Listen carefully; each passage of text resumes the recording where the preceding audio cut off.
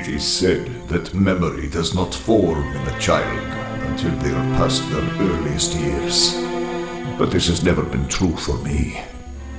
No, Victor Von Doom remembers all. Every moment of this life which has tried so hard, yet failed to break me. Every loss, every sacrifice, every vengeance taken by these hands. I could not forget them if I tried. Father never believed me, but I swore that my awareness began in my mother's womb.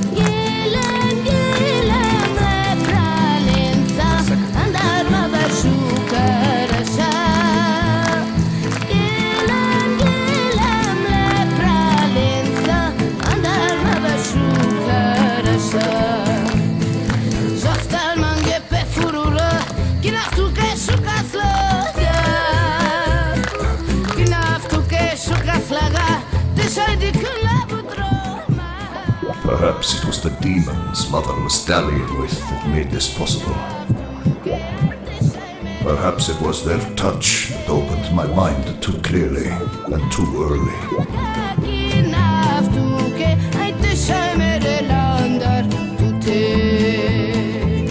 But regardless, while Father couldn't believe my stories, Mother never doubted me for a moment. Of course, my lovely Victor. You're not like other boys. Mama knows that. Mother's loving arms. How I lived for her embrace, as all boys do. If only I could have known why her hands were always so cold.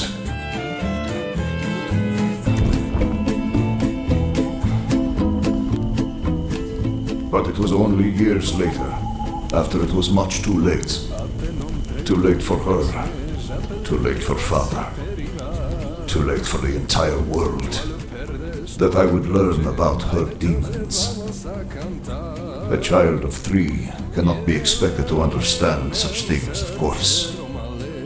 I only knew that my dear mother, who smiled at me with such love, also carried a dark shadow in her eyes, and that her hands were always cold as ice.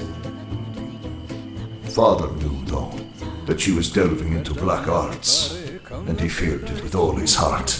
Cynthia, you must stop this insanity. Think of your family. Think of your son. That's what I am thinking about, Werner. Look at us. Our people are constantly in tatters, barely one step ahead of the Baron's persecution. But if we had some power, Victor's life, it could be better than this. Cynthia, please. Not that kind of power.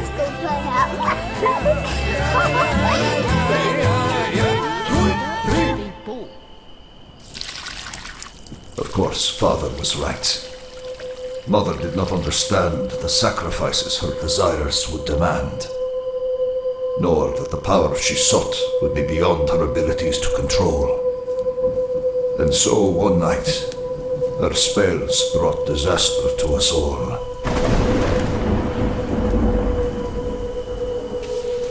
Manipulated by a demon, she was suddenly filled with a thirst for vengeance on the Baron's men, the soldiers who kept our little gypsy band on the run, who beat us and stole our earnings when they could, who'd done worse to our women. I would hear of her actions that night only later, and only through whispers in the dark. But it was said that she killed many soldiers, and at the same time.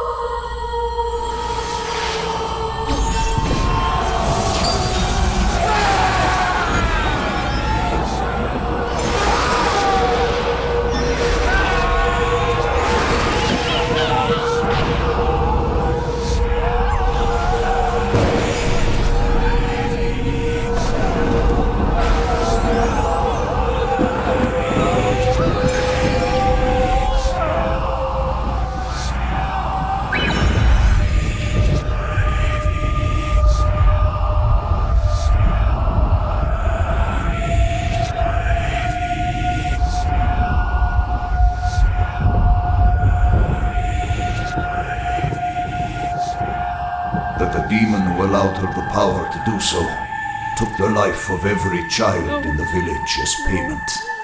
No, what have I... This was not... The surviving villagers chased the gypsy witch into the forest, where she fell to a soldier's blade.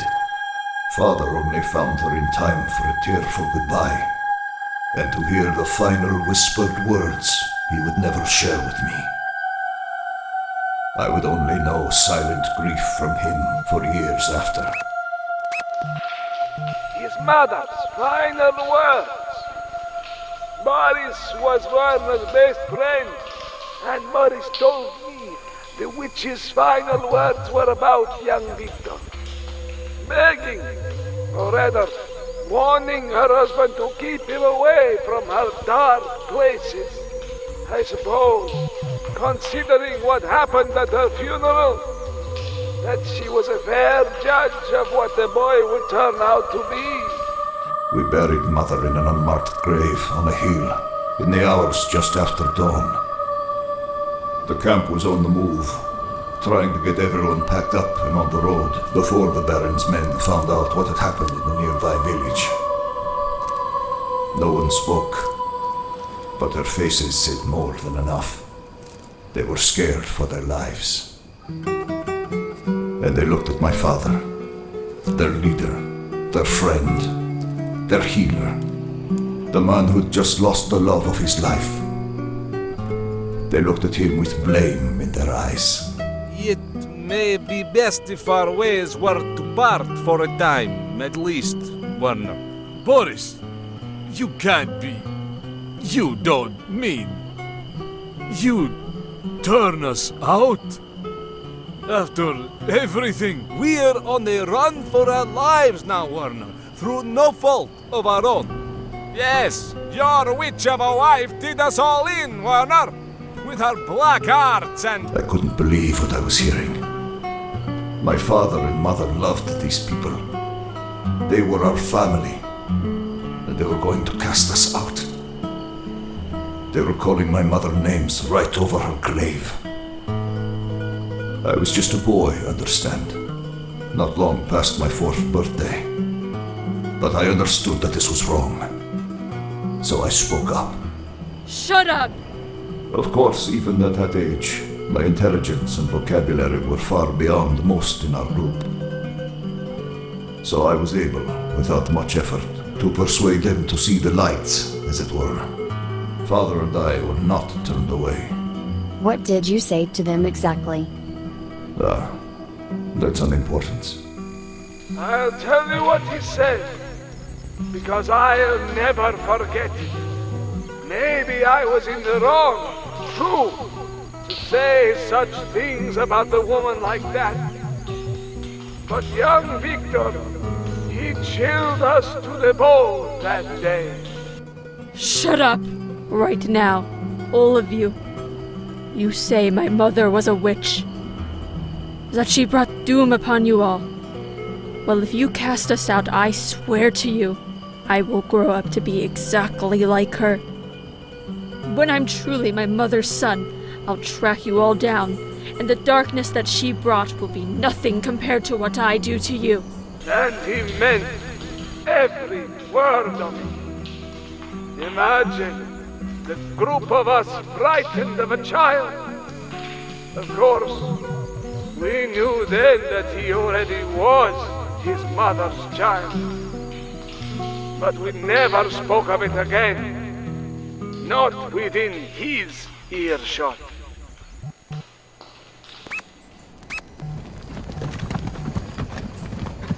For the few years after that, we just traveled, always on the move. Father with his quiet grief, and me simply watching him.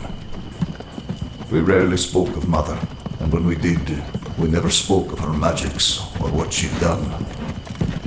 I suppose his hope was that as I grew older, I'd forget everything but her loving smile, that I'd lose myself in the happiness of childhood and our travels. As I said, Father always underestimated my memory. But though I never forgot, I did stop dwelling on her loss, as did he, eventually. And as the years passed, our gypsy life did become a happy one. Of course, most of the other children kept their distance from me after Mother's death. Most, but not all. Valeria, no!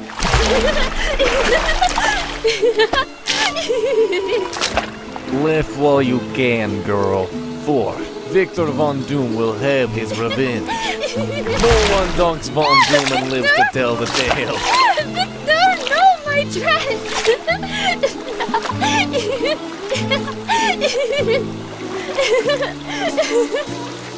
Valeria was the only friend I needed. The only one who really knew how to make me smile. Look at us. We're going to be in so much trouble, Victor. When I was 11 years old, the only thing I wanted from the world was to grow up and marry her. Don't worry, Valeria. We'll just tell them you saved me from drowning. In 4 feet of water, Victor. Then perhaps there should be a sea serpent in our story too. How simple life seems to a child, even to one like me, and how quickly you can be reminded of life's true nature. No, Boris! What are they? Calm yourself, Victor. It's not what you fear. The Baron's wife has taken ill, son. So he has sent his men for a heal. But father, you can't go with... It's alright, Victor. I'll return to you soon after I've done what I can for the Baroness. Be steady, child. Your father is a great man. He will be fine. No. No good can come of this, Boris. Baron and his men. Victor! Wait! Wait for me! They're killers. They care nothing for our kind.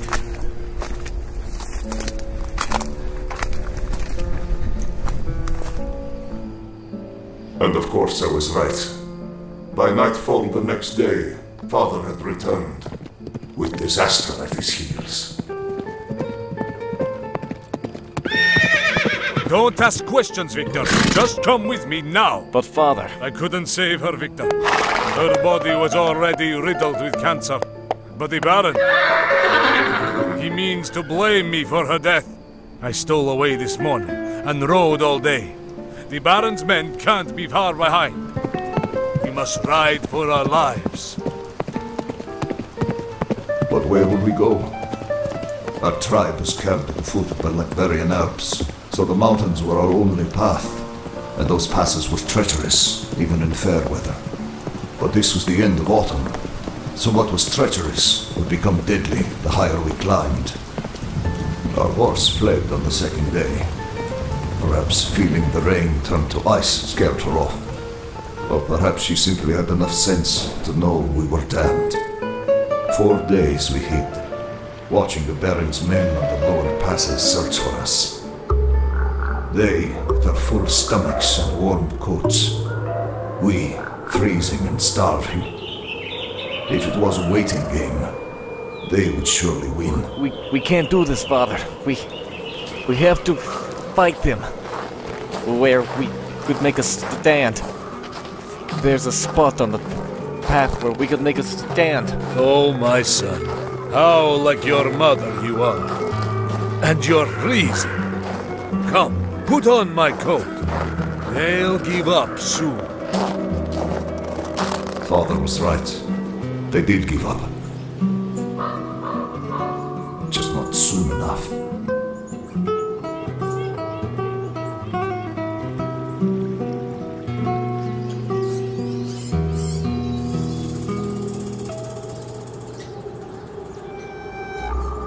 The next morning I woke up with my father's arms around me.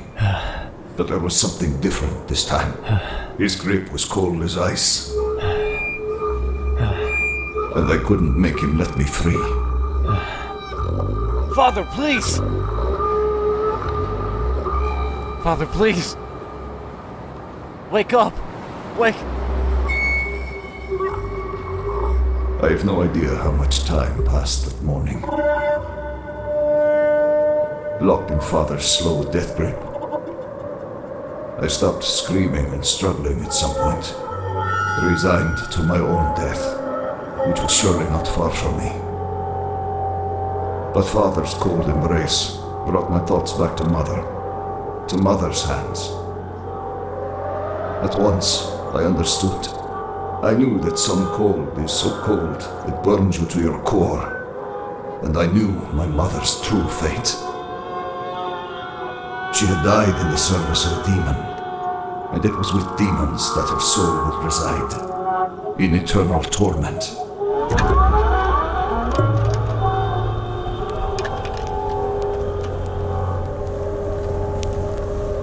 Sometime after that thought, Boris and the others found us. The next days are unclear. I remember that Father was not yet dead. I remember him whispering, halting last words. I remember the Baron's men taking his body away to present to their master. And I remember being angry, as I was when Mother had died. Except this time, my anger had become cold. Cold like Mother's hands. Cold like death. Cold like the world. Victor?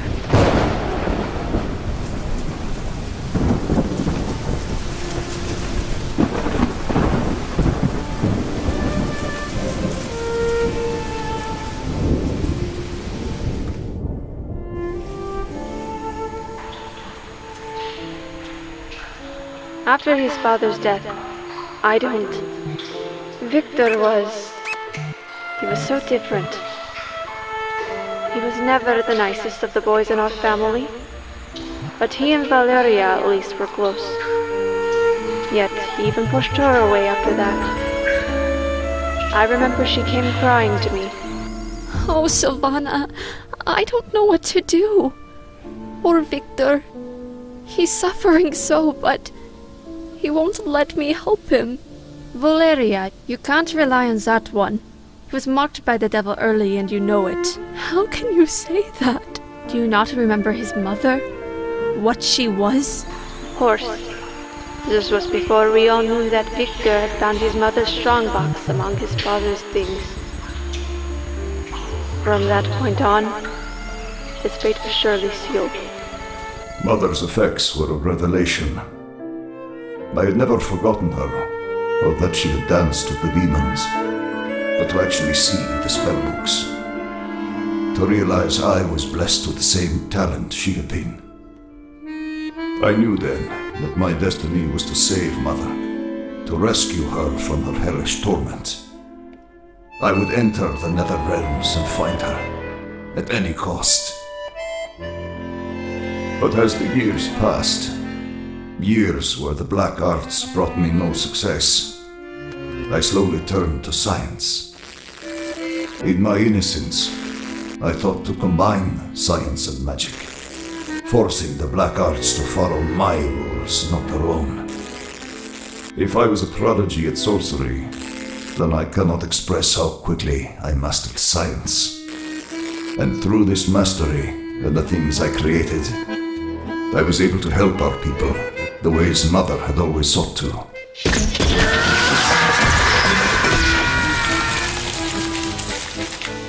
I was able to make the Baron's men run from us in fear.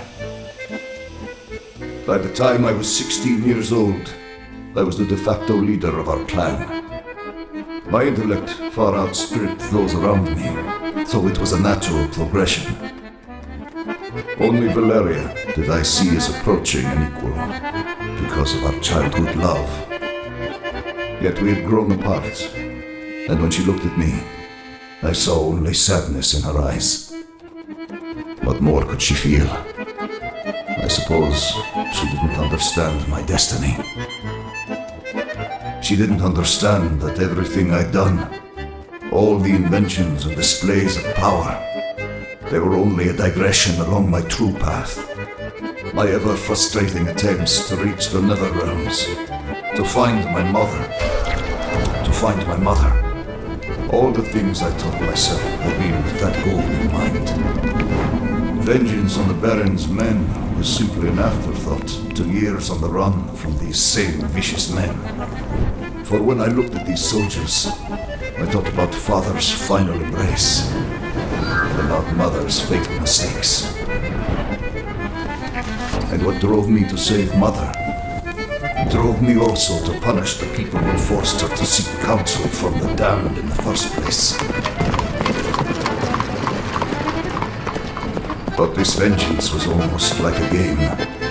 Our people striking a blow against the oppressor and then running for the hills.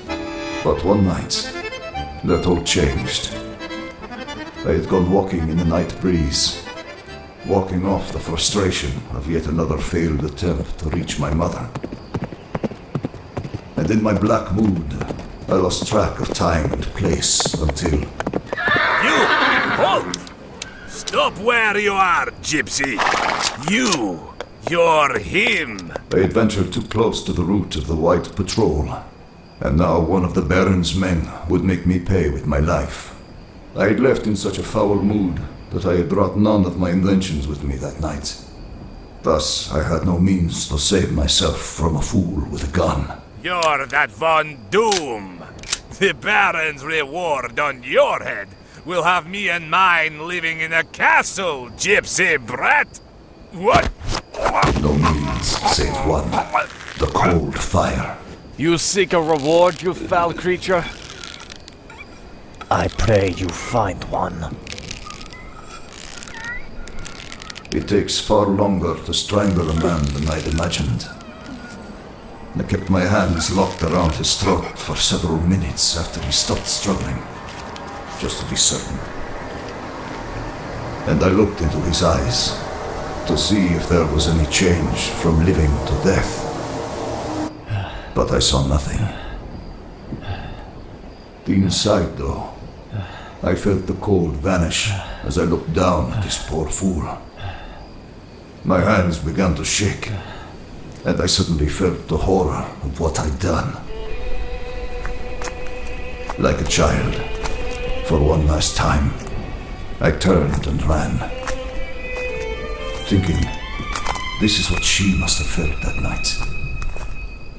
Thinking, now I truly am my mother's son.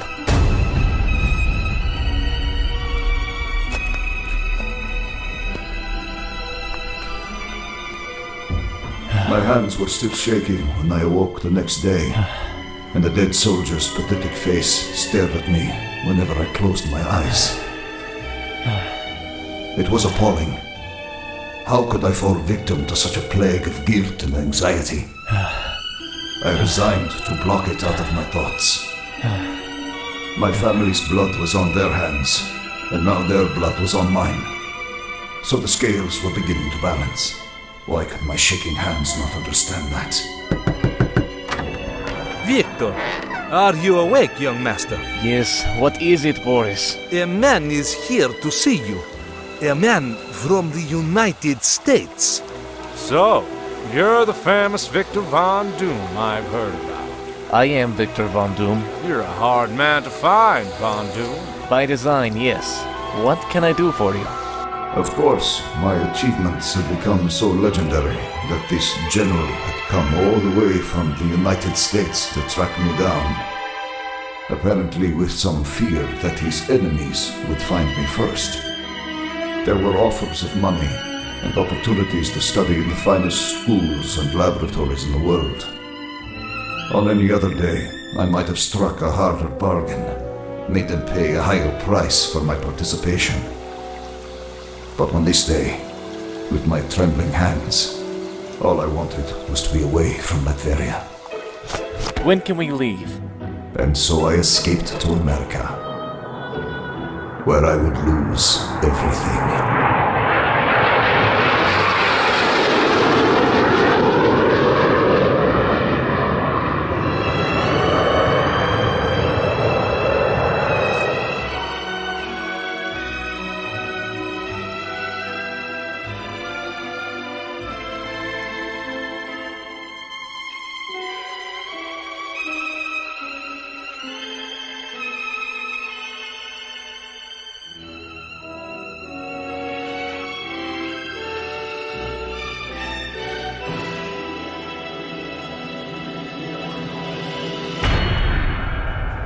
My arrival those long years ago was not through the typical means. I had no papers, no student visa. No, what I had instead was my mind. My ability to see further into the future than any scientists these men had ever encountered. That was Von Doom's passport into the new world, and my hosts were eager to harness it for their own goals.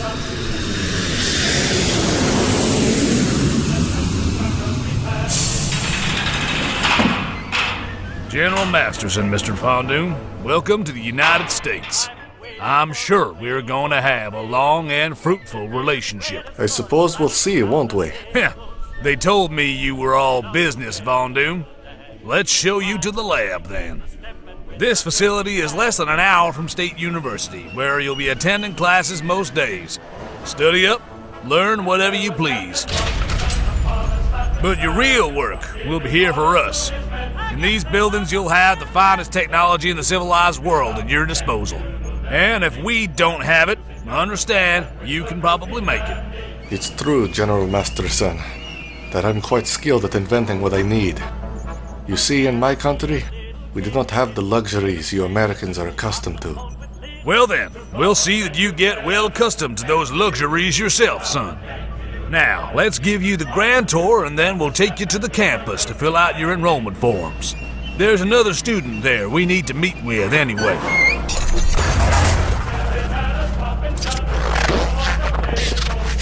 As I said, I saw this American arrangement as a chance to escape.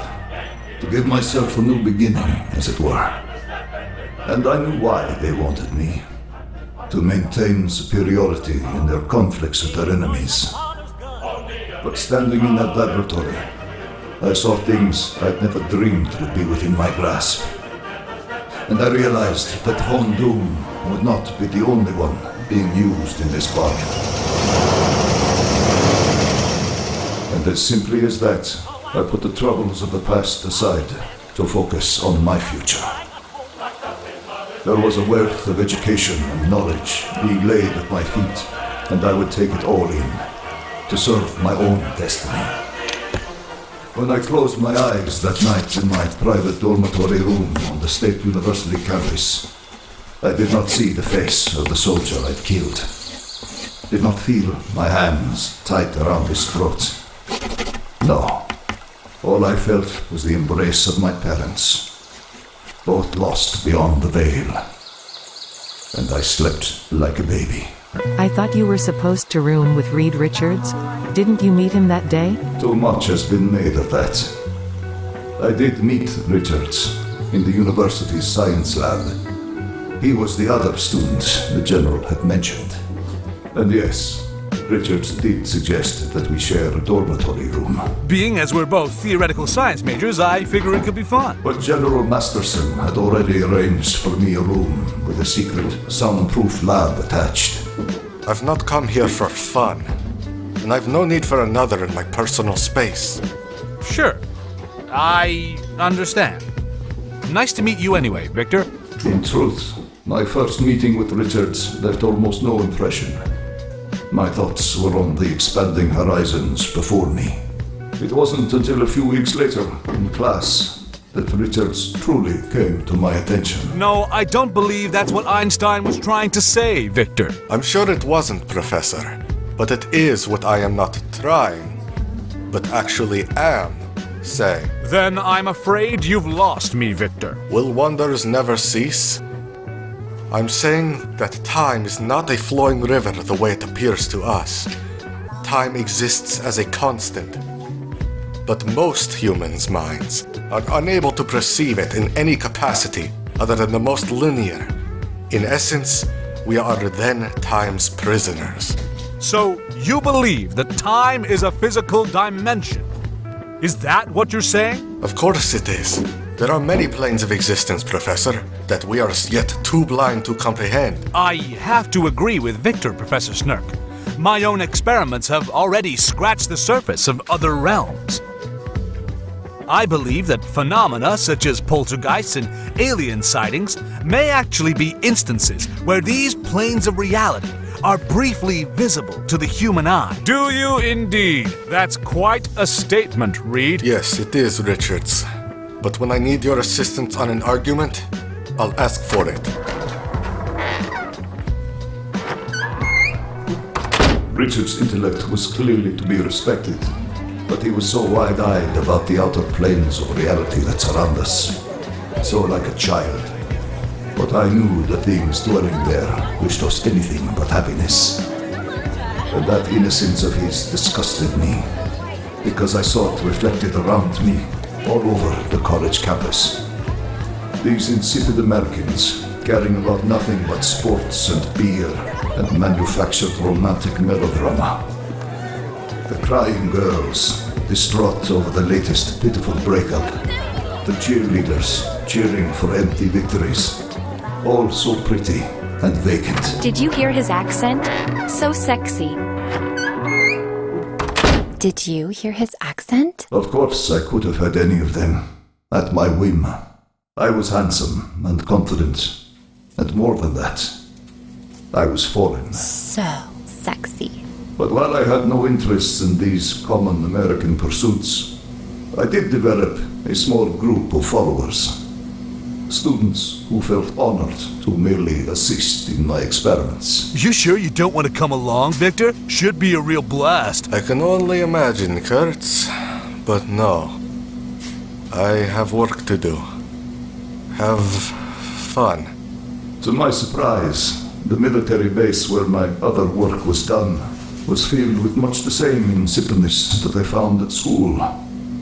They were so pleased with themselves that they couldn't imagine I might have my own agenda. Couldn't imagine that not everyone in the world longed to be part of the American dream. And that made it so easy for me. I had but to give them the smallest breakthroughs.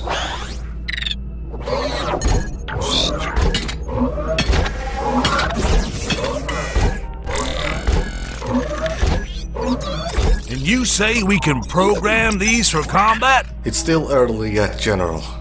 But I do foresee that, yes. And anything I wanted for my private laboratory was mine for the asking. Someday soon, I was sure, I would have everything I needed for my true breakthrough. Mother. So it was that 3 years passed. Years of study and experimentation and careful deception. And I must confess, while I remained focused on my mission, I also grew cocky as my intellect sharpened. I forgot my destiny was tied to that of the Von Dooms who came before me. I forgot why I left my homeland. And in my arrogance, my complacency, I let my guard down for one night. No way! Victor Von Doom at a kegger? I must be drunk already! Please, Kurtz, let's not make a production out of it. I merely wanted to see how the other 99.9% live for a change. Tell me that isn't that oaf Ben Grimm surrounded by all those cooing females? Sure, Ben's the big man on campus, you know? Football star and all. Yes. But you know, there's a few cute numbers that have been dying to meet you. Hell, I've been getting action just telling them I'm your assistant. I can't recall exactly how it happened, which I suspect is the result of my first sampling of alcohol. But somehow I found myself walking the grounds with a beautiful girl, whose name I also can't remember. I was bragging, telling her of my days in Valeria, telling her what the future had in store for me. Then she kissed me, differently than I'd ever been kissed before. Not gentle, like Valeria's kisses. No, there was nothing gentle about this girl. Not that I minded. But when I looked into her eyes, I didn't see the beauty and intelligence of my mother, or of Valeria. I saw only emptiness. And I couldn't allow it. Hey! This vacant little cretin could not be the one to get behind Von Doom's defenses. Her empty eyes pleaded, but I felt nothing for her. No pity. Nothing. And I thought, what kind of man am I? Am I some kind of demon? And I remembered my mother. And I remembered the last night in Latveria. And that, and nothing else, saved the pitiful creature's life. She fled, and I awaited whatever actions would be taken against me, conjuring a story which would convince the authorities of my innocence. But no authorities ever came, and indeed the girl in question was never seen at the school again. At least not by me. Perhaps her shame overwhelmed her, as well it should have.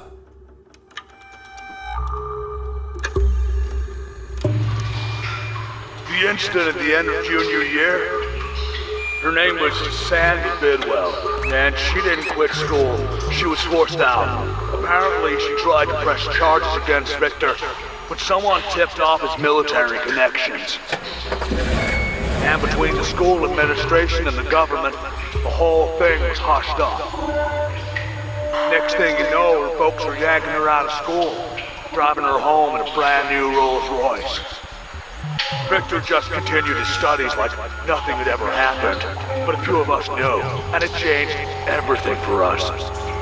Victor went from being this eccentric foreign exchange student whose quirks we mostly just tolerated, to someone who literally scared the hell out of us. And these military backers of his, they knew too, and they didn't care. They just wanted whatever they could get out of that twisted mind of his. And between the school administration and the government, the whole thing was hushed up. After that, I withdrew even more into my studies. That momentary lapse would not be repeated. I would not let this place, these Americans, get to me. And if, from the outside, I appeared isolated, I assure you, I was not lonely. And my work for my benefactors was outpacing even their high expectations. When standing on the portal, one would be able to traverse back through time. Amazing. And how far are you from perfecting this? Not far.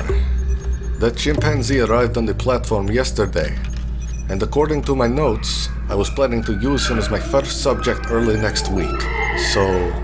Wait, which one are you talking about? They're one and the same, General Masterson. One is simply from a week in the future. So, as I say, it stands to reason that by this time next week, I'll have completed a successful test. At least. Von Doom, you are a wonder. If the Richards kid turns out to be half as valuable as you have... Richards? I thought he turned you down. He did, but we came to an arrangement last week anyway. Richards wants in on the space program. So he'll do some work for us to help his chances there. Well, keep him out of my way. Victor, I keep everyone out of your way. That's how we like it, don't we? Now explain to me why these haven't gone live yet. There are some internal logic problems with the artificial intelligence that I'm still trying to work out. What's the problem? Well, they think they're people, General. And that makes them harder to program. Do they? Not to worry, I'll have it worked out soon enough.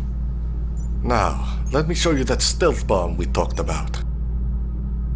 In truth, much as I loathed the men I worked for on that base, the work itself was quite fulfilling. As was the work I did in my private laboratory, which was poised for a breakthrough that none could have expected. A breakthrough that would strip reality down to its essence. That would allow Victor Von Doom access to all planes of existence. Where I would free Mother from an eternity of torment in the nether realms. Victor? You around? What? My God. How did he... But that's not... This is so far ahead of the curve. What the hell are you doing in my private quarters, Richards? Besides snooping through my work... Hey, Victor, sorry, the door was open and I just couldn't help myself. You're working on dimensional warps and matter transmutation, right? But some of the equations didn't make any sense to me. What language is that?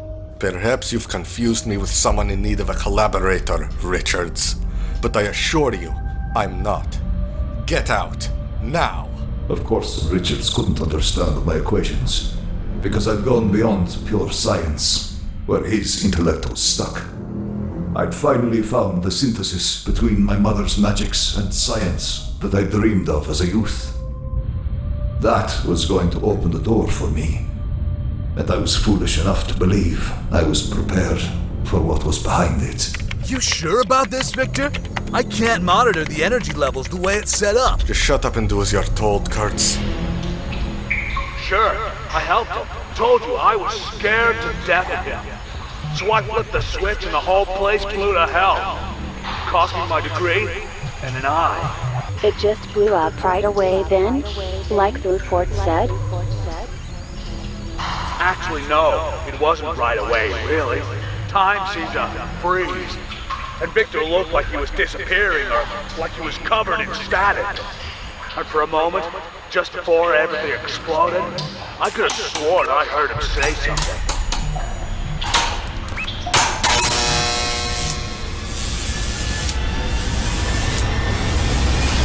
But mother, please. I'm so alone.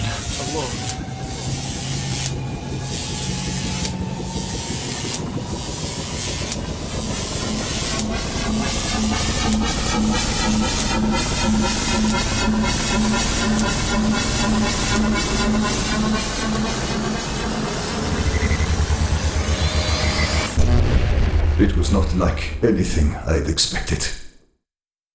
I thought for the first few hours that I would lose my mind. Finding her would be like catching a single drop of rain falling into the ocean. Mother!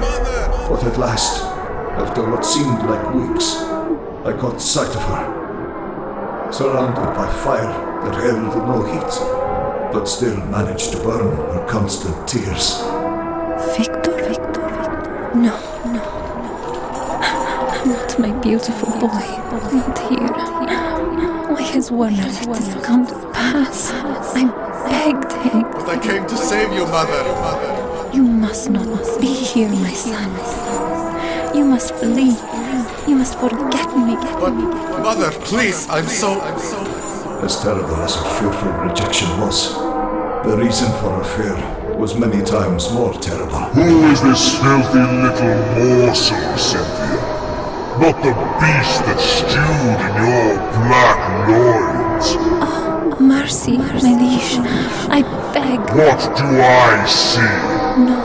Trespassing. No. I do not, of course, remember the explosion. But I'll never forget the scream in my mother's throat that preceded it.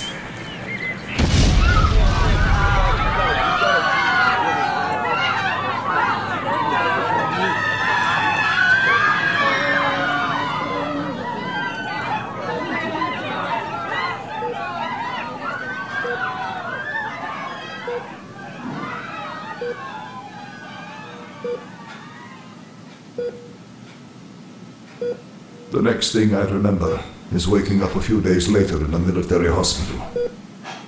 Within hours of consciousness, the dean of the university was at my bedside. Not to comfort his prized student, no, but to inform me that I was expelled, that I'd nearly cost Kurtz his life, that I was a disgrace, and on and on. I stopped listening, because I didn't care anymore. And I didn't care when General Masterson stopped in later to tell me that my expulsion would not affect my work for his people. I didn't care about anything but my failure, my weakness. Days passed without a word from me. I was still lost in that hellish realm in my mind. agonizing over my every misstep. And when I removed my bandages, the agony only grew worse.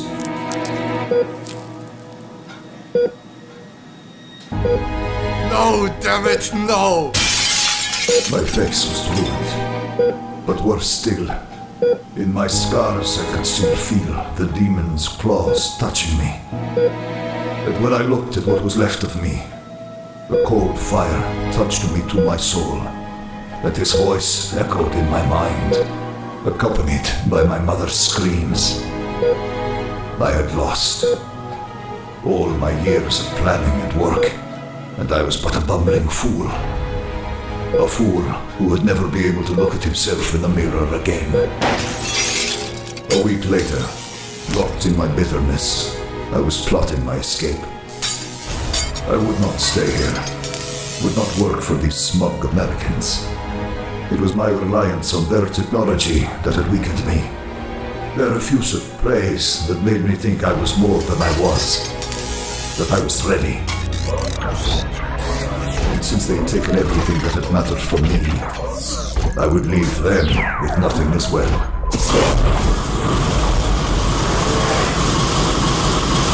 All my inventions, my breakthroughs, every scrap of knowledge I'd amassed for their use, would be destroyed.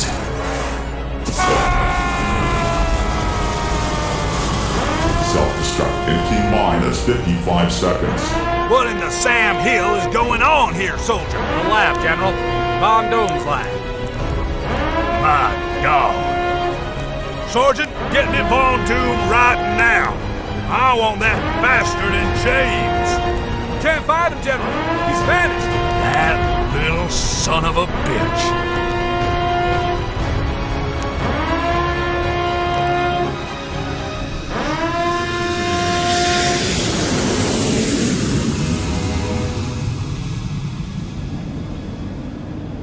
And so it was that I left America a broken man,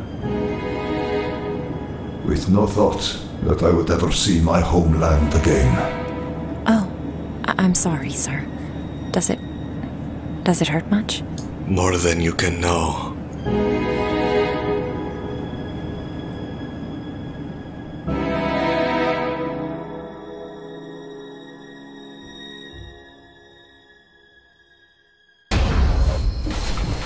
My flight from America had left me but a shadow of what I had been, or what I thought I had been. Now I was a fractured man, a man with no face, plagued by nightmares. No! Mother, no! Let her go!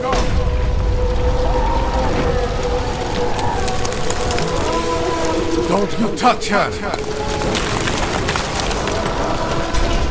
Such a funny little man, you poor Cynthia. Shall we let him see you burn? No! Mother, no!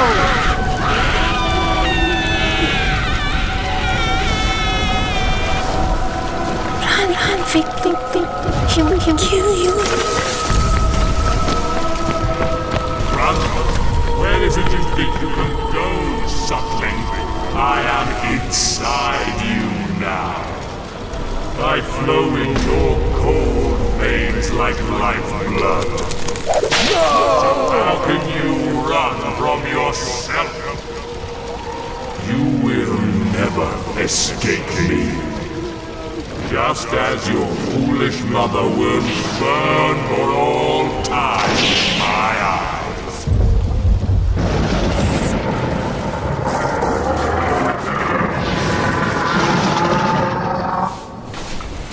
No! Nearly every night it was the same. Nightmares that felt so real. And when I awoke, I could feel the scars under my bandages pulsing with the cold fire of the demon's touch. I had fled for months, trying to lose myself in the ancient cities of Eastern Europe, where the Americans would not find me, even if they dared to look. But wherever I went, there was one thing that always dogged my steps, that haunted my days and my nights. My failure. My whole life had been bent toward a single purpose, to save my mother from her torment. And when the time came, I crumbled like a child in the face of true horror. I will confess that I was a bitter man, adrift on a sea that spiraled ever downward, lost in the darkness of my soul. Out, Otto! I've told you before, you drunken fool.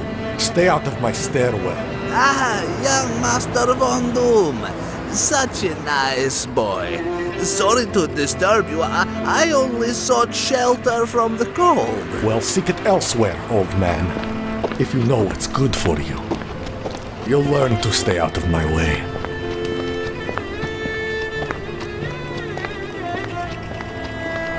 I spent most mornings simply wandering the streets.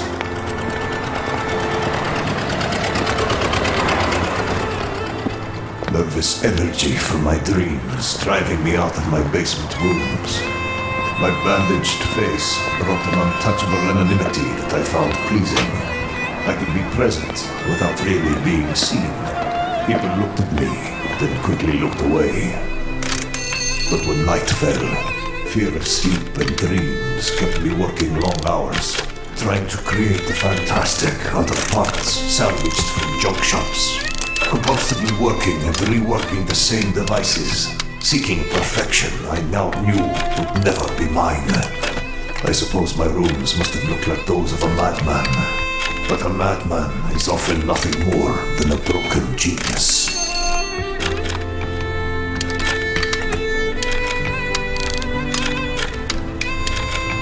But while my escape to Eastern Europe may have made it easier to stay out of the hands of the Americans, it also put me closer to their enemies.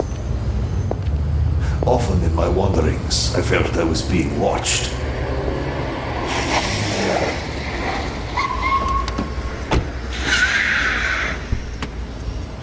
You are Van Doom, are you not? My name is my business, and I'd suggest you keep to your own. I think that you are Victor Von Doom. They told me you would be unafraid, arrogant. And who are they? My superiors, KGB. Department X would like to extend invitation to join in struggle against American imperialism and expansion. Thank you for your invitation, but your party will have to go on without me, I'm afraid. I'm done working for smaller minds. You are mistaken, Van Doom. This is invitation you do not turn down. Take your hand from my arm or risk losing it. Careful now with threats. We have many of those we can make as well. Threats only work against men who have things to live for. You're KGB. You should know that. I was carrying many things on me that could have killed him and his soldiers. But I was foolish, and thought to frighten them off instead. What is that? Get!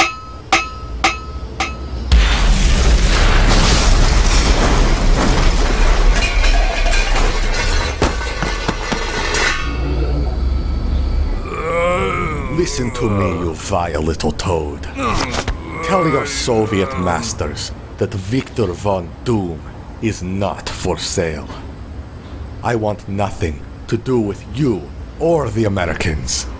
You'll have to fight your silent war without me. I want nothing but to be left alone. Now, if ever I see you again, one of us will die. And I am not afraid to die.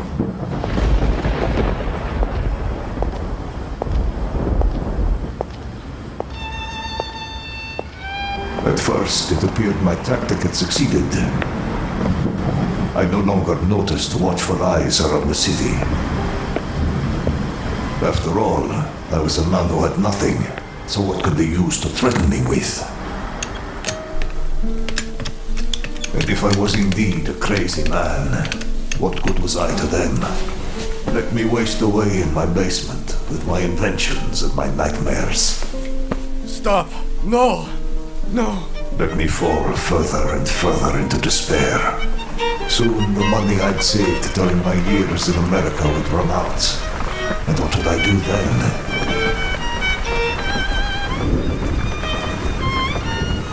I was pondering that exact question on the morning everything changed. It was a day like any other, really. Get out, old man.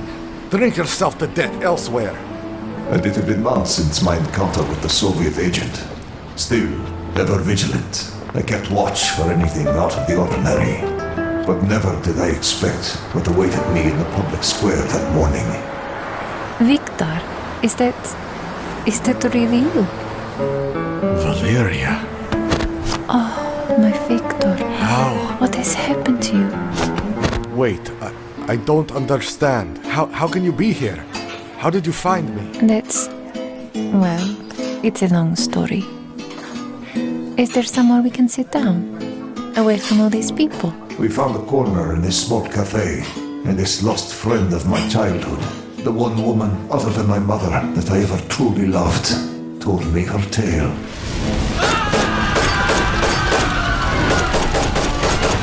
For months, the Baron's men had been raiding our family's caravan, searching for clues of my whereabouts, no doubt. The result of my time in America. The Baron was trying to gain favor with the United States, offering to deliver me to them.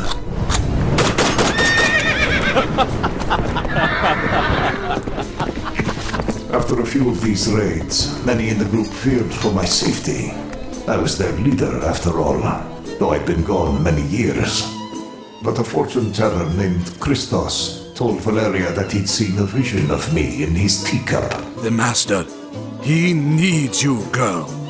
He said that you had been injured, and that I would find you here, in this town, with your face hidden from the world. Christos? I always found him nothing more than a fool. His predictions have grown sharper lately. And look, here you are. The family had decided to send Valeria to search for me, using what money they had to buy her passage.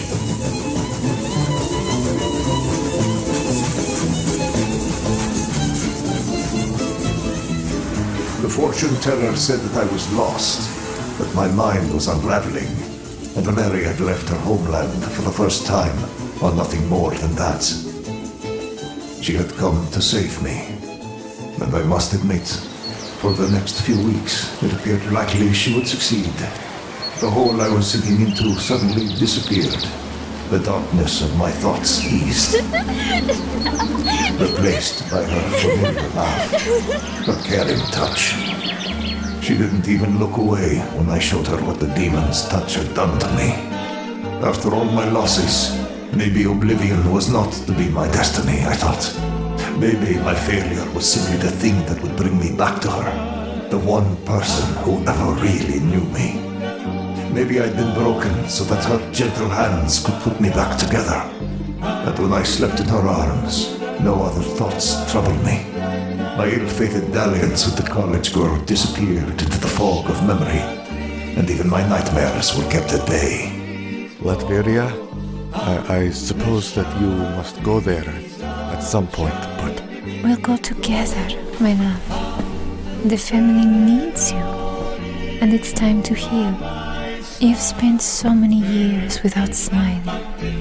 I thought the Victor I knew was long gone, but now I have hope. I can see your smile again, and I'd like to see it on the faces of your children. I don't know. Latveria, what it's done to our people, to my parents. It's our home, Victor. Nothing else matters. I was starting to believe that perhaps she was right. Maybe it was time to go home. But of course, that was not to be. Otto, leave us be. What have I... I only wanted to give the lady a gift. I meant no harm. Of course you did, Otto. It's lovely. Why are you so cruel to him, Victor? He's sweet. He's a fool. A drunk who's wasting his life away. Or maybe he's just a sad little man who lost everything he cared about. life isn't always easy on us. You should know that. Better than anyone. I didn't mean... But she was right. I should have known. Victor! I'm okay. And I was about to get a very unpleasant reminder of that fact. Just keep hands where I can see, Van Doom. I would not want to hurt girl. Victor, what's... Take your hands off of her, or I swear I'll kill you. Maybe, but your little Valeria dies with me then, does she not? See? Because I am not so stupid as you think, Van Doom. Victor, who is this man? How does he know my name?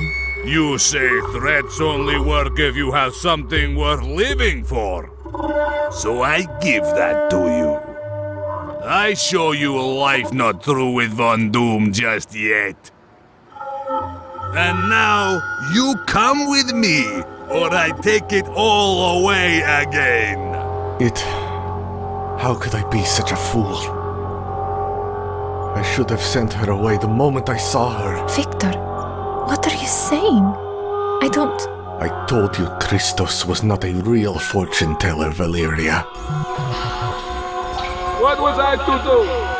Would the Baron and the Russians kill me? They needed a way to get to Van Doom. I just did what I had to do to survive. They told me where he was and I made up everything I needed to convince young Valeria to go to him. She was so young and in love. I'm not proud of what I did. All right. Let her go, and I'll come with you. No, I think we keep her for safekeeping until your work for us is done. He had me, and he knew it. I would have done anything to get Valeria out of his clutches. But as it turned out, she was the only person on that street who was truly safe. Victor! What is? The flower somehow created a shield around her. A blur of movement rushed past me. And then the street was filled with magic and gunfire.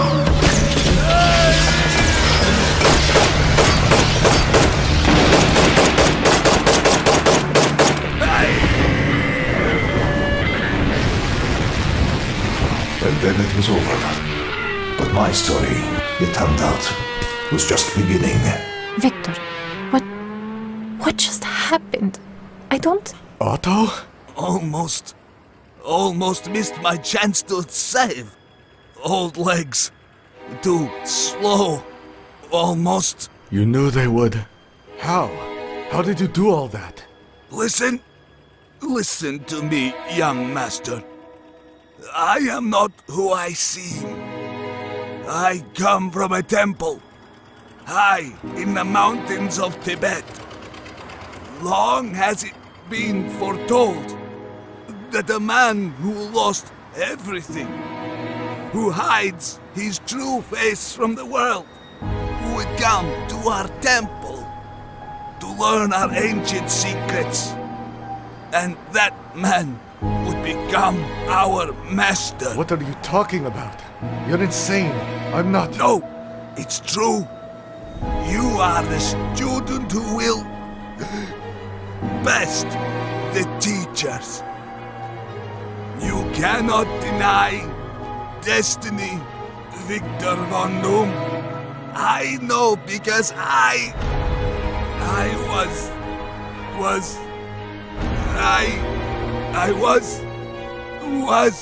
Victor, what is he talking about? Find my temple, young master. They will teach you how to master science of magic. Your path is just beginning. Find them. Find them. Victor? You have to leave, Valeria. You have to go home. What? No. You're going to come with me. No. It's different now. Everything is different now. You can't just... You never could understand. I'm the one who's different. Different than you. Different than everyone. No, Victor, you can't mean that. Oh, Victor. Oh, no. And, difficult as it was, I turned my back on her again. Destiny had reared its terrible head once more, and I knew I must follow where it led. But I knew also that the Baron of Latveria would face my vengeance one day. He'd meddled with what was left of the heart of Von Doom, and he would pay for what he'd done to me, and to Valeria.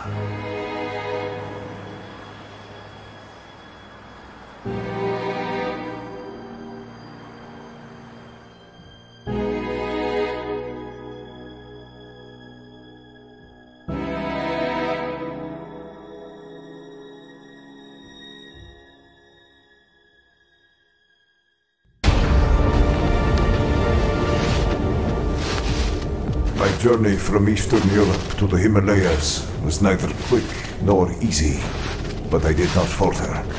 Destiny had called Victor Von Doom to the highest mountains, the most dangerous paths of the world, and there would be no turning back. Otto had died, leaving me no more than a clue to the whereabouts of this secret sect of monks he'd come from, the men whose ancient knowledge of science and magic was to be mine.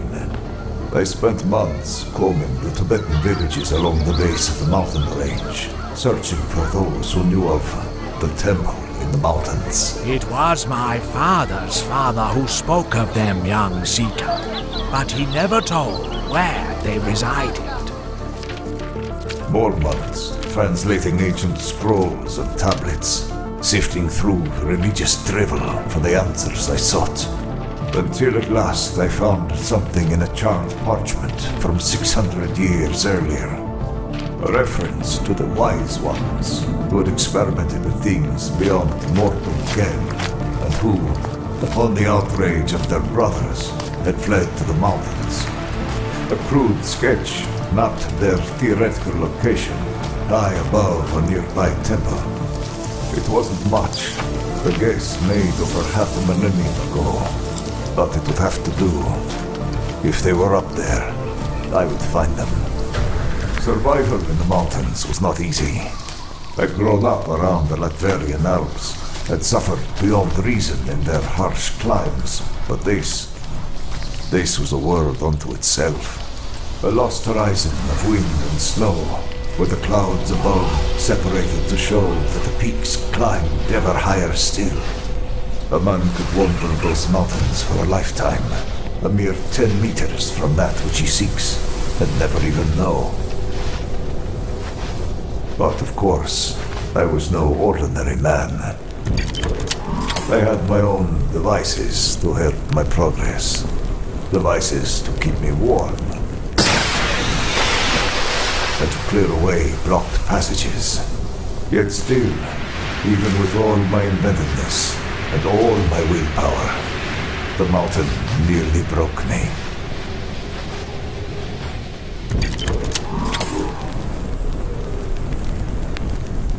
It began in my sleep, the cold creeping into my bones, then into my dreams, where it was always so cold it burned. No, no. Your pleas mean nothing, witch. The boy failed you, but perhaps he saved you from the fire after all. Perhaps, like the little fool, you'll freeze instead, and then I'll snap your brittle bones to splinters and use them to pull out his eyes. No, I beg of you, let my child be free. Fool. He is your child, cursed from birth. He was never free. The mountain, the dreams about Mother that had returned since separating from Valeria, the demon's touch pulsing under my bandages. Given enough time, they would drive me insane. This I knew. Just a dream. Not Mother. Not real. And then, my food ran out. So for the next days I wandered, starving, nearly aimless, but always climbing. In the wind I could hear the voice of the demon whispering, Join her, Von Doom. Come and join your mother on the altar of blood. And in the haze of sleet I could see his shadow stalking me like the easy prey I had become. But it was not the demon. No.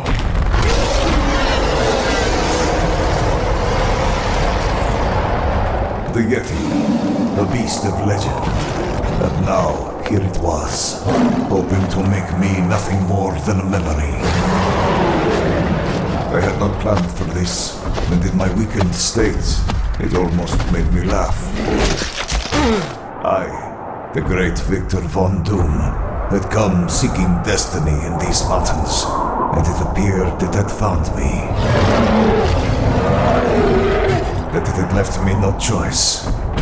But maybe this would not be my last moment after all.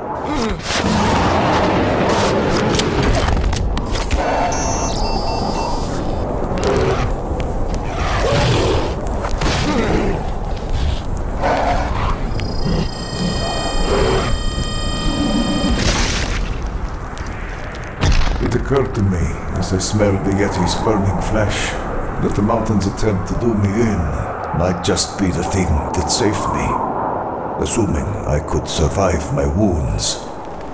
That night, I was forced to cannibalize the last of my devices to create a fire. Then I did what I could to bandage my wounds, shutting out the pain of the Yeti's claws. It was not difficult. I had known the touch of claws far sharper. And though weakened from the attack, I knew I must continue. I had to be close. But as I climbed ever higher, I could feel my wounds opening, feel the blood seeping down my side. And I wondered if I was to share the fate of my father, to die frozen in the snow. My last thoughts before losing consciousness were of that day, so long ago, when the cold first crept into my bones. The morning I learned the truth about the world. I know not how long I lay there. Certainly long enough to kill any normal man. You see his face. But I do not recall the hands that lifted me from that cold embrace.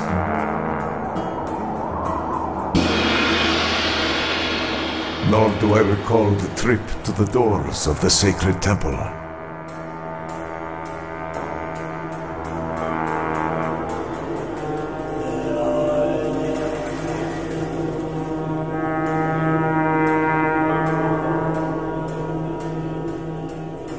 I only remember waking a week later, with my wounds healed. Knowing that once again I had succeeded, had done what no mortal man ever could. He's awake.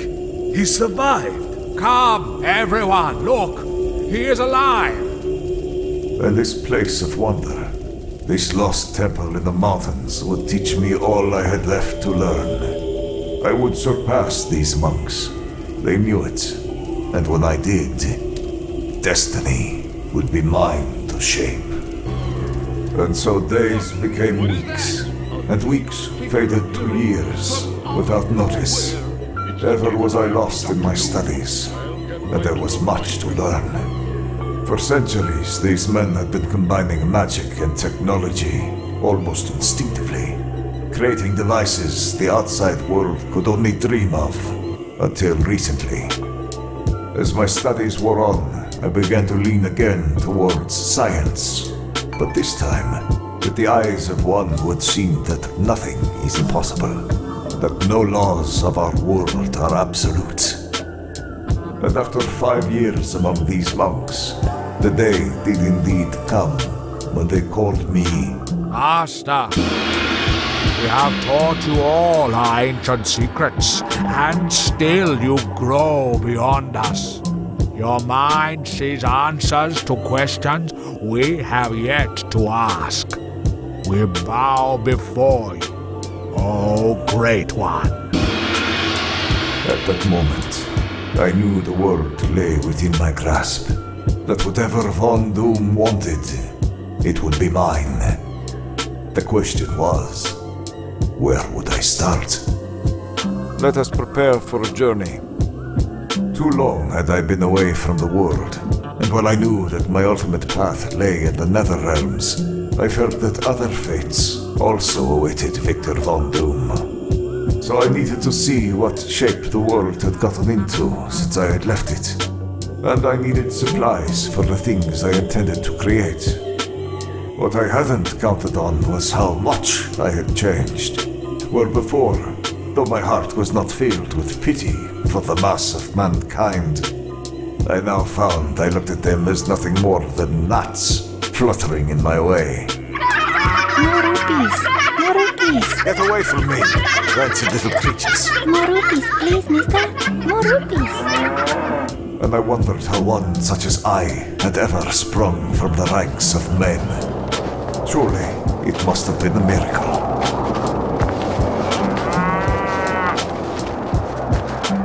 The top level of the temple's inner sanctum had become my private quarters, with its tall windows looking out at the endless mountain ranges. And in this place, my servants and I built a device with which I could observe the whole world. A compound screen viewer whose receivers drew signals from radio waves, satellite feeds, television broadcasts, and nearly anything else floating in the ether around us.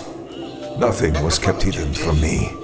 I watched simultaneous news broadcasts from around the globe, and I tapped into satellite controls and learned of how Valeria had changed. The man responsible for my parents' death had now taken the throne. I felt bile rise in my throat, hatred for this man suddenly pulsing in my veins. Our husbands and wives. But then, I saw something else. Y otros en Mi Mejor Amigo, este domingo solo por Univisión. Bus covering file in there.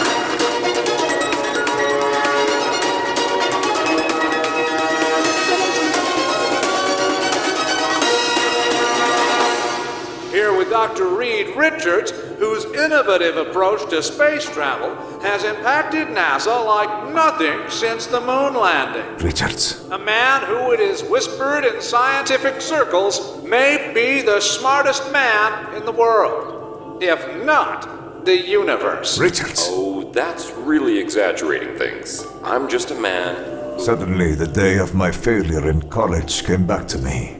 I recalled Richards snooping through my papers, questioning my science. And all at once, I knew Richards was working for the American military, and they must have sent him to sabotage my work. Richards was responsible for the flaws that had allowed the demon to touch me. Richards. Dr. Reed Richards. After we constructed the multiple screen viewer, the master became eccentric, especially when he saw his old rival's success.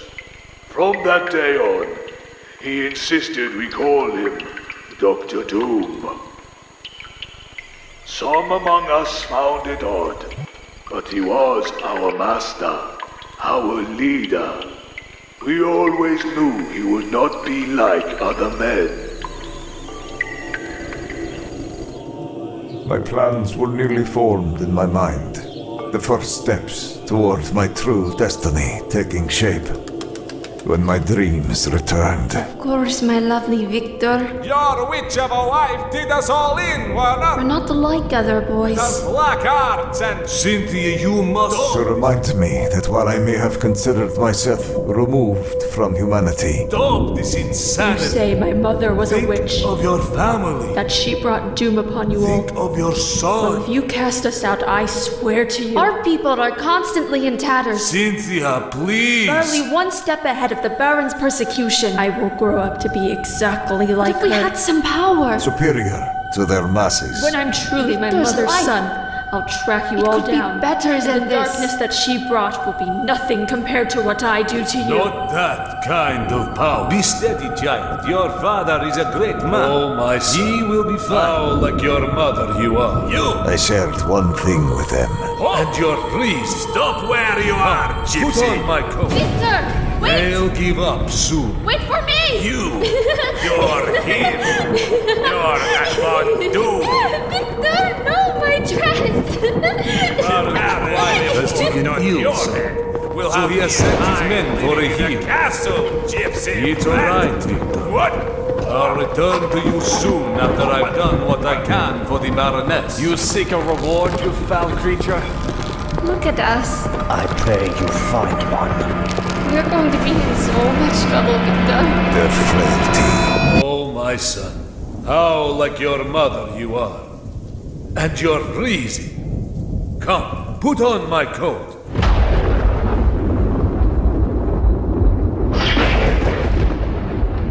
I awoke overwhelmed. Images of Valeria's face, of the soldiers taking father away, of mother lost so long ago to the demon. These things assaulted my mind, and I was filled with sorrow. My body ached of it. This was the demon I knew, alive in me, trying to prove I was but a mortal man, that he could touch me any time he wished, and I would fall to pieces. This had to be stopped. Von Doom would not be like other men. No emotion, no pain, no cold or warmth would affect me again. Work began the next day. More fire, you hear me? I need more heat! More!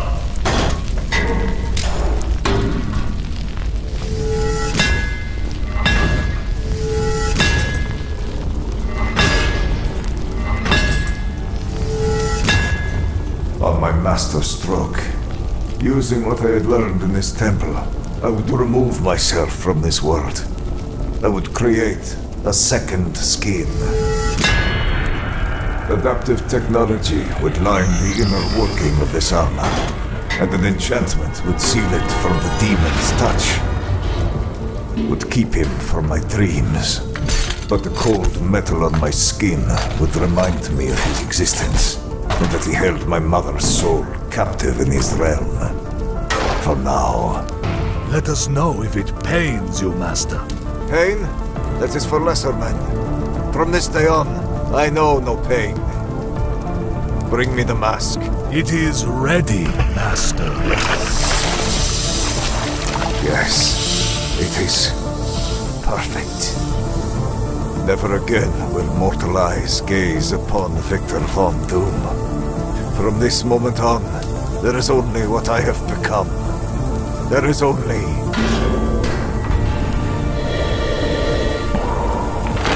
Dr. Doom. And so, what then? Then I began claiming my destiny, which I knew must begin in Valeria, the place that had destroyed my family. It was there that Dr. Doom would first make his presence known to the world, where his mark would be left in flame and the blood of tyrants, the blood of lesser men. So I took one of my most faithful servants, Laren, to aid me in my task. I am honored to be chosen to assist you, Master. Of course you are. And I flew across the frozen sky on the device of my own making, toward my homeland, far away, plotting the course of my revenge.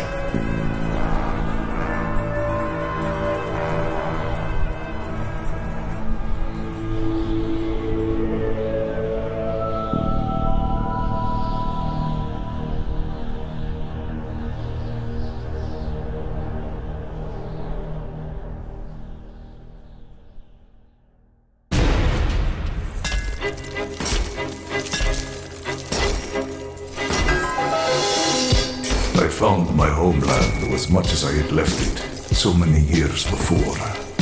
A place whose beauty had long ago collided with poverty and decay. where the needs of the rich were paid for with the sweat of the peasants, where debtors' prisons stocked the workforce with slave labor who toiled under the watchful eyes of the king's soldiers. After a week of careful study, I knew exactly how to best make my presence known.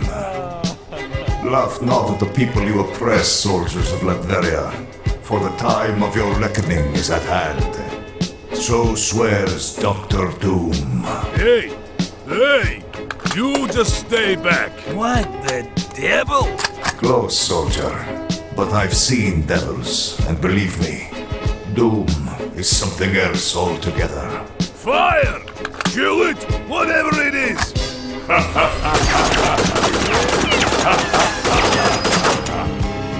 Fools.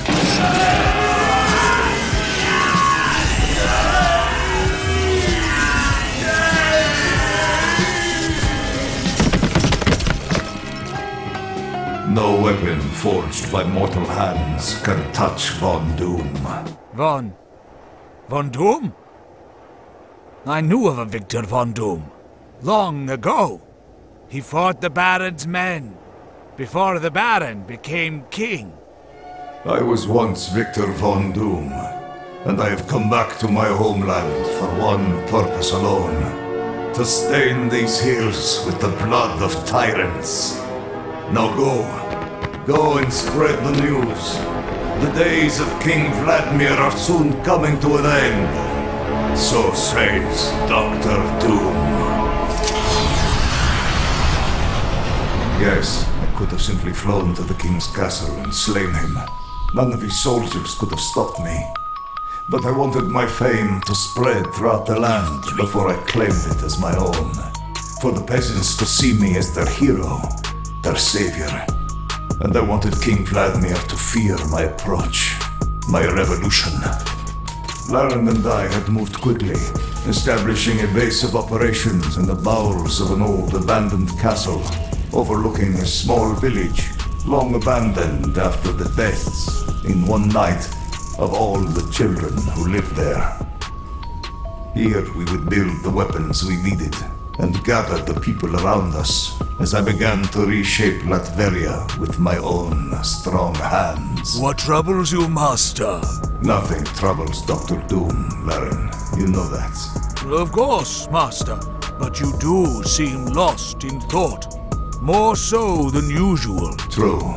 I've been plotting the course of my ascent, and I believe it may simply take too long, making these small strikes, waiting for my legend to spread.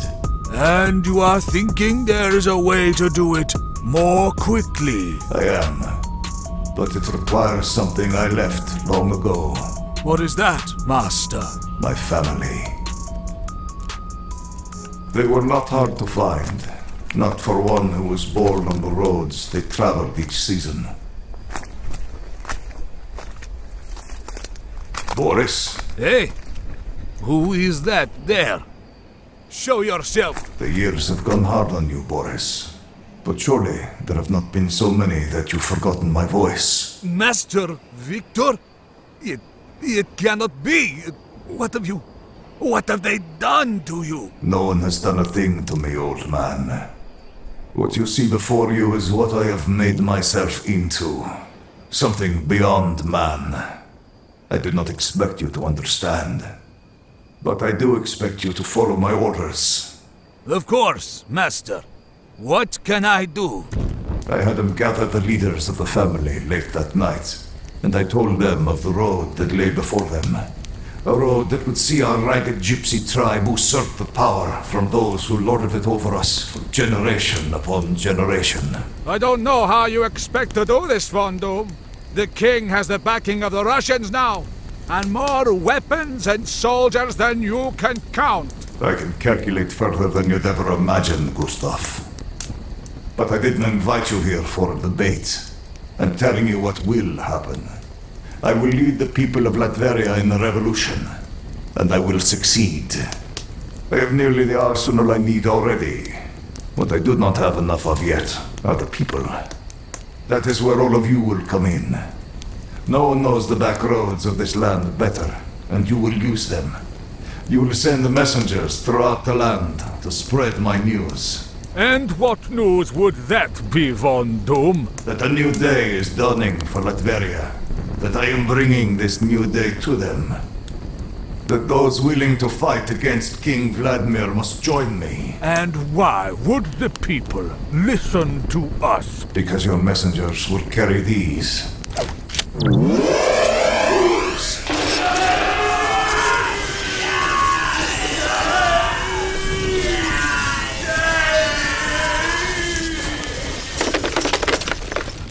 No weapon forged by mortal hands can touch Von Doom.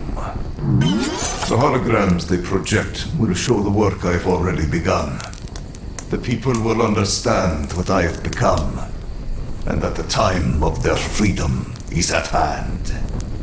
That night when he came back, we were stunned to see him like that, covered in armor for the first time, and he seemed a bit crazy. And poor old Torvald, he said what we were all thinking. Seems to me like you're looking to become king yourself, Von Doom. So I don't see as there be any more free under your rule. Torvald, you cannot speak to the master like... Let him speak, Boris. You leave us for years. Then you show up in this madman's outfit. And you expect us to help you raise an army? Yes, I expect you to do my bidding. Because I am still the leader of this clan.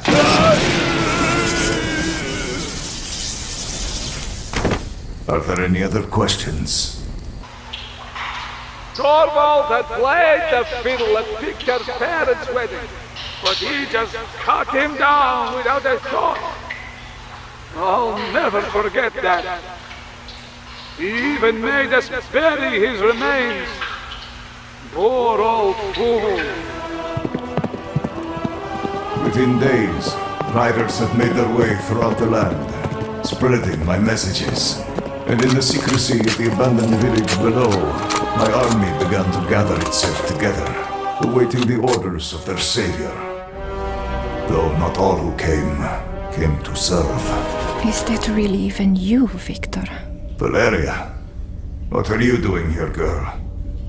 We prepare for war. This is no place for women. I am not your subject yet, Victor. I can choose where to be for myself. It isn't wise to disagree with me. No, I'm sure it is not. What do you want? Forgive me for disturbing you. I just had to see for myself what she'd become. And now that I have, I don't know what to make of it. This suit of armor is what you left me for. The armor is merely a shell, Valeria. And the man inside is not one you would understand. Not anymore. It keeps your dreams away, doesn't it? The dreams of your mother. Show her out, Larin. Yes, master. Can't you even look me in the eyes, Victor? And you think you have power now? You don't. All you've done is build better walls between yourself and the world. И не води рукой, я уже как большой, и сука сам все знаю. Valeria couldn't understand. She still looked for the fragile boy within me, the boy she'd loved so many years ago. I felt nothing but pity as she was dragged, crying from my sight. Days later, I made sure that her uncle got her out of the country before the true fighting began. Latveria would no longer be a place for one of such gentle spirit. No, Latveria, until I held it in my own hands, would be a place of fear and blood, and not much beyond. As my strength grew in numbers, so also grew the frequency of my assaults on the king's men. With each legion led by creatures of my own imagining.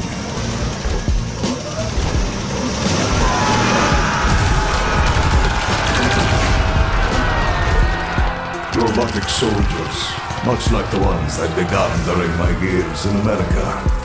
But I perfected them this time, and simplified their logic protocols. Now they listen to no one save Doom. They did only my bidding. We began driving the king's men from villages and towns. My rebellion forces were simply more than they could withstand. It was going exactly as planned. By spring's end, I would be face to face with the king on a field of corpses. And with each small victory, more of the downtrodden in my homeland rallied to my side. To fight for freedom. To celebrate the change that was upon them. To bask in the glory of Von Doom. But elsewhere, such change drew another response entirely. My liege, he claims to be a messenger from their leader, this Dr. Doom. I was to deliver this to you. Doom will speak for himself. Very well. Take him out back and shoot him, Captain. Yes, my liege. Wait, but I'm a messenger. How will you deliver your answer? Perhaps I'll have them stuff it in the mouth of your corpse, traitor. No! King Vladimir, I'm here to offer you one last chance. Chance? For what? To live, which is more than you deserve. What right do you have to speak thus to your king? You are no king of mine. Merely an old man raised beyond your station too late in life. But to me, you will always be the Baron. The sniveling little man who drove my father to his death because he could not cure your wife's disease. Von Doom? Then it's true. You are the Dr. Doom they speak of. I am. And I make my offer only once. Surrender now, or die at my hands, old man. You did not expect him to surrender, Master? No, Baron. And I'd have been very disappointed if he did. After all, the true spectacle will begin tomorrow.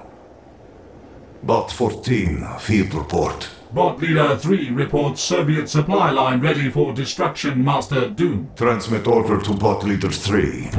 Destroy. Awaiting your orders.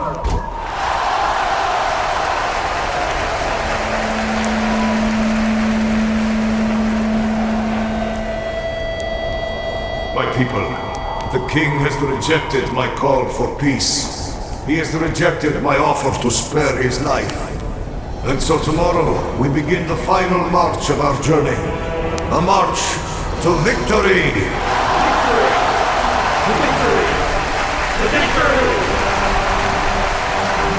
To victory. I could almost taste its acid flavor on my tongue already.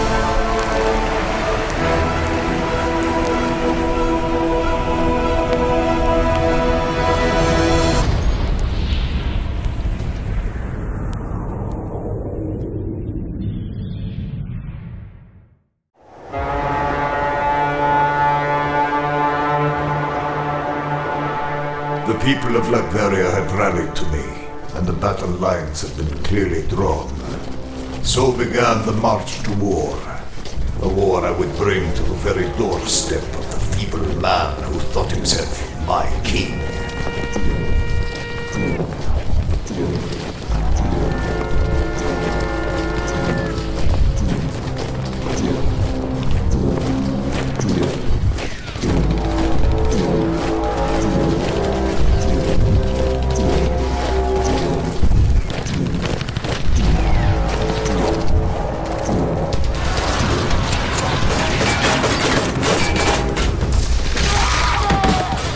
My men and I had waged numerous strikes over the past weeks. The battle we now waged was unlike any that had come before.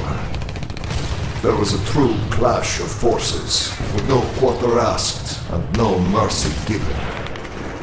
This was the war that would define the future of my country, that would spawn the legend of the power of Dr. Doom. And all would stand in awe of that power by the time the sun set on the Tamanek Valley that day. All who still lived. And from the Tamanek, we would march north to the capital city. We can make the journey by dawn tomorrow if we march through the night. My lord, I'm unsure if that is possible. The men are exhausted. If we don't allow them to rest, the next excursion may not go as well. Yes, perhaps you are right, Captain. But perhaps the people need only see their leader for their feet to find the will to march on to victory. Come, walk among the forces with me, and see what a word from me can do to the human spirit. Of course, my lord. But there is one other issue. These men, the king's soldiers. Yes, I suppose it would not be considered right to execute prisoners. No, my lord, it isn't that. They wish to join us. And they say many among the king's ranks feel the same. Of course they do, Captain. It is merely human nature, the desperate need to survive. After an interrogation of the prisoners, the new plan of action was put in place. We would march the next morning, and one of the prisoners would ride ahead to warn of our approach. By nightfall the next day, my forces and I were amassed before the capital city, waiting for the siege to begin at first light. It must have been a terrifying sight to behold, the armies of Von Doom at his doorstep. They are everywhere. Is there no one left in Latveria who hasn't joined that lunatic's cause? There are many, my liege. But Von Doom's army is vast. My men and I will do what we must to hold them at bay. Is it a lost cause, then, Captain? Our supply routes from the Russians have been cut off, so whatever reinforcements we hoped for will not arrive. But we still have the high ground, so we may prevail. No man has breached these walls in 400 years, but I fear this is no man we're dealing with, my king. And the weapons of his army are unlike anything that has yet tested this fortress walls. Find me your fastest horseman, Captain, and have my sons brought to me. Of course, my king. My rule may fail, but my line will endure. Rudolfo and Zorba will ride tonight to escape this doom. And so, with the coming of first light, our armies faced each other across the field. And the old king watched from the tallest tower of the palace. But when the battle cry was sounded... Attack! Kill the usurpers! Neither side responded. They simply stood in place, as if time had been stopped. What witchcraft is this?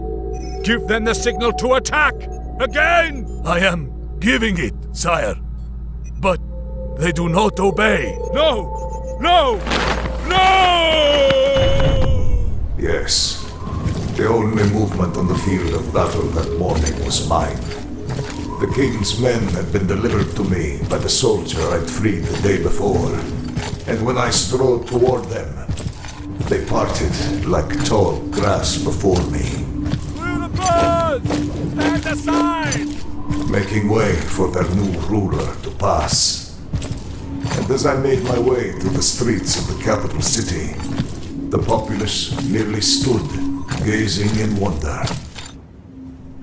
Your king, where is he run to? He'll flee through the chapel into the cathedral, my lord. There's a tunnel in the church basement. Then the cathedral is where he'll meet his end.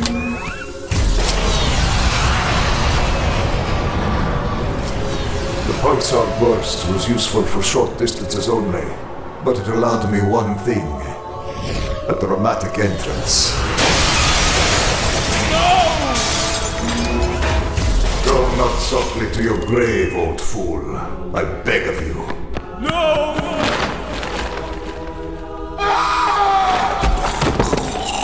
And within the sacred walls of his temple, his gods did not protect him from the iron hands of vengeance.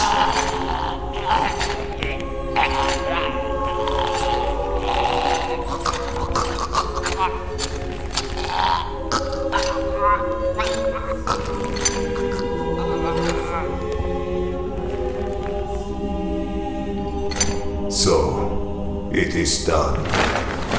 And now, a new age begins. The king is dead. Long live Von Doom! My forces are yours to command, my liege.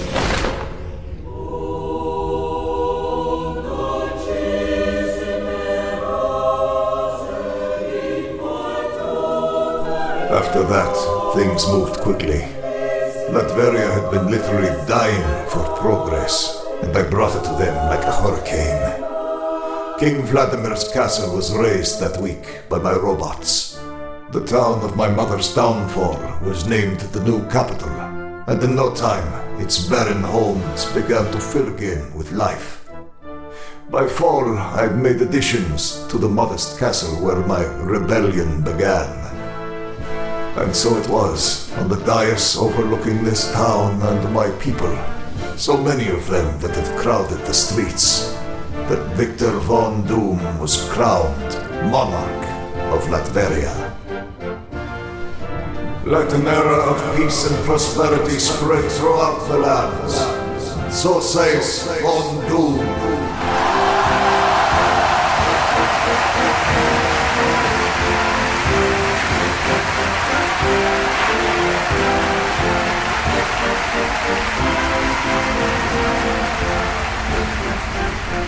And there was peace, for most. But even in victory, I knew that I would not find solace so easily. And thus began a ritual that would last many, many years. Come to me now, O darkness, O cold. Come, speak with Von Doom, whom you have wronged.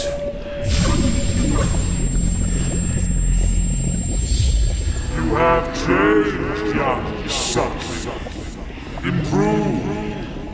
This spell will hold for now. It will need but a moment, for that is all I require. Then speak, while my amusement gives me patience. I wish to free my mother's soul. And why would I ever do this, when her suffering is my delight? When I can crush her bones and watch her crawl. But I will make you a deal, because that is what we demons do. Name it, and it is yours. One night a year, I will allow you to fight for her freedom. But every time you lose, the people of your country will grow to despise you more and more. In just a few years' time, you will be the most hated man in Latveria. And if I win? Then you will have her freedom, but she will still be beyond your grasp. For where her soul goes from here is a place you will never enter. And so, in a way, I will still win. I accept the deal. There was never a doubt that you would, King Fool.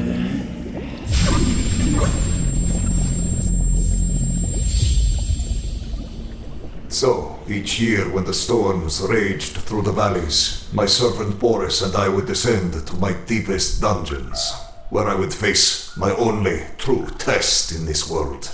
And were you ever able to save her? I think... Odd. My memory is hazy on this point. I tire of this. Leave me to my rest. Of course, Your Highness. Well... There's one last thing I'd like to get on film. If you'll allow it. It would be a real coup if I could get a look under your mask. Boris said that you'd cooperate if I mentioned Valeria. Ah, Valeria. Very well. But know that what you're about to see has been hidden from the world for decades. And though I care not for the flesh of existence any longer, I warn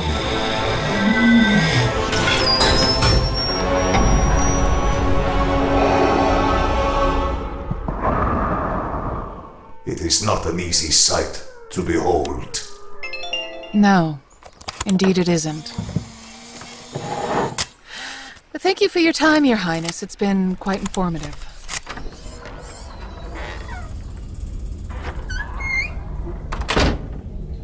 Worked just like you said, Boris. Is Valeria his failsafe word? In a way, yes. And this Doombot, he truly believes he's the real Victor Von Doom? He does. He even ruled for a time, when the Master was otherwise engaged. But those memories, can they be relied upon? They are the Master's story, in his own words. Programmed into the machines he built to stand in his place. That this robot grew too human, beyond even the Master's expectations. Proves their veracity, I think. That machine is so like my Master. He cannot bring himself to destroy it. I don't know how to thank you for this, Boris. The access to all these prisoners, it's been illuminating to say the least. Their view of doom, along with his own words. This is the story of a lifetime. Yes, I'm sure it would be. If you were ever allowed to tell it. What? Hey! What are you doing? This isn't funny, Boris. Let me out of here. I am sorry, madam. Our deal was that I would allow you into the dungeon to learn the Master's secrets. But like all who know too much of Dr. Doom, once you enter this dark place, you are never meant to leave. Boris! No! No! No!